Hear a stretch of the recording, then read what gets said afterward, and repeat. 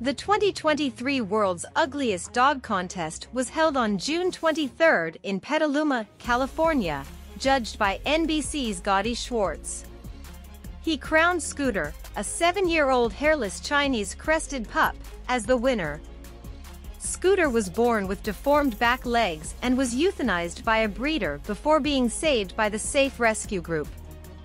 His owner, Linda Celeste Elmquist, adopted him 7 months ago and has helped him walk on his front legs and get a cart to move faster. Schwartz praised Scooter's warm, huggable, and inspiring personality and appearance, and said he left him feeling love and inspiration.